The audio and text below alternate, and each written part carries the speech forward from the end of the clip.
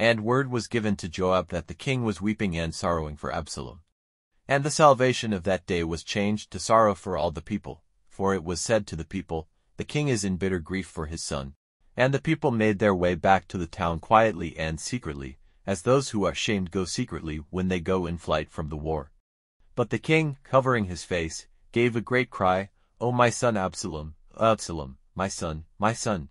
And Joab came into the house to the king and said, "Today you have put to shame the faces of all your servants, who even now have kept you and your sons and your daughters and your wives and all your women safe from death.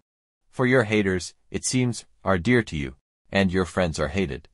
For you have made it clear that captains and servants are nothing to you, and now I see that if Absalom was living and we had all been dead today, it would have been right in your eyes. So get up now, and go out and say some kind words to your servants. For, by the Lord, I give you my oath, that if you do not go out, not one of them will keep with you tonight. And that will be worse for you than all the evil which has overtaken you from your earliest years." Then the king got up and took his seat near the town door.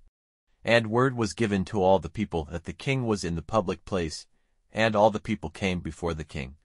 Now all the men of Israel had gone back in flight to their tents, and through all the tribes of Israel the people were having arguments, saying, "The king made us safe from the hands of those who were against us and made us free from the hands of the Philistines.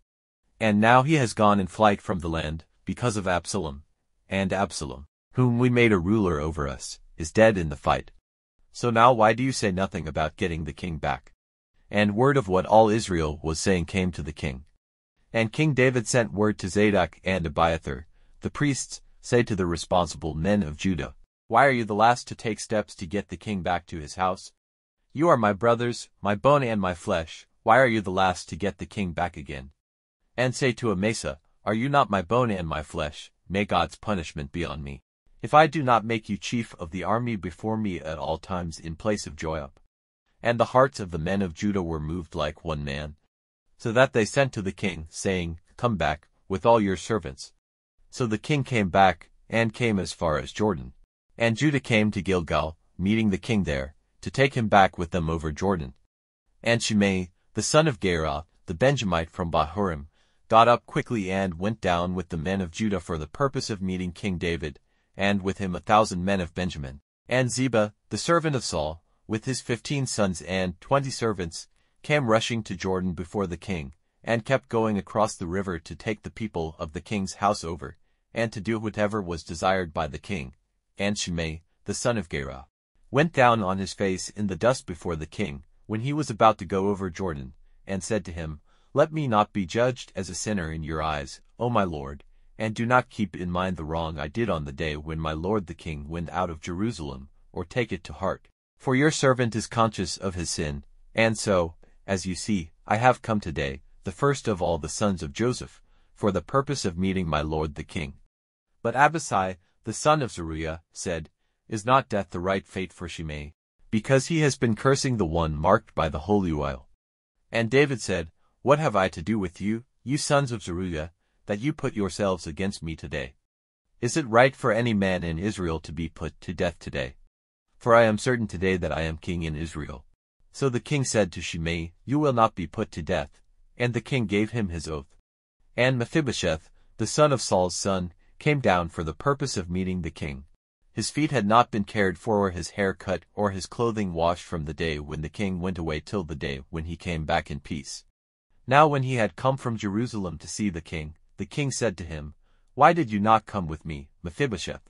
And he said in answer, "Because of the deceit of my servant, my lord king. For I, your servant, said to him, You are to make ready an ass, and on it I will go with the king, for your servant has not the use of his feet. He has given you a false account of me, but my lord the king is like the angel of God.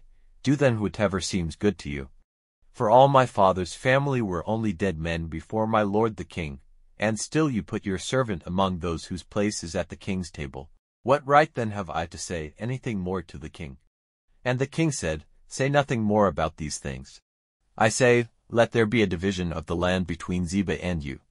And Mephibosheth said, "Let him take it all, now that my lord the king has come back to his house in peace." And Barzillai the Gileadite came down from Rogelim. And he went on as far as Jordan with the king to take him across Jordan. Now Barzillai was a very old man, as much as 80 years old, and he had given the king everything he had need of, while he was at Mahanaim, for he was a very great man. And the king said to Barzillai, "Come over with me, and I will take care of you in Jerusalem." And Barzillai said to the king, "How much of my life is still before me, for me to go up to Jerusalem with the king? I am now 80 years old. Good and bad are the same to me. Have meat and drink any taste for me now? Am I able to take pleasure in the voices of men, or women in song? Why then am I to be a trouble to my lord the king? Your servant's desire was only to take the king over Jordan. Why is the king to give me such a reward? Let your servant now go back again, so that when death comes to me, it may be in my town and by the resting place of my father and mother.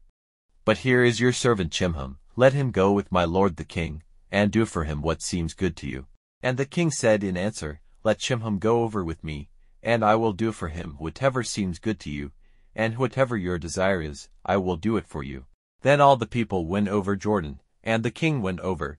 And the king gave Barzillai a kiss, with his blessing, and he went back to his place. So the king went over to Gilgal, and Chimham went with him, and all the people of Judah, as well as half the people of Israel, took the king on his way. Then the men of Israel came to the king and said, "Why have our countrymen of Judah taken you away in secret and come over Jordan with the king and all his family, because all his people are David's men?" And all the men of Judah gave this answer to the men of Israel, "Because the king is our near relation. Why then are you angry about this? Have we taken any of the king's food, or has he given us any offering?" And in answer to the men of Judah, the men of Israel said, "We have 10 parts in the king, and we are the first in order of birth. Why did you make nothing of us? And were we not the first to make suggestions for getting the king back?" And the words of the men of Judah were more violent than the words of the men of Israel.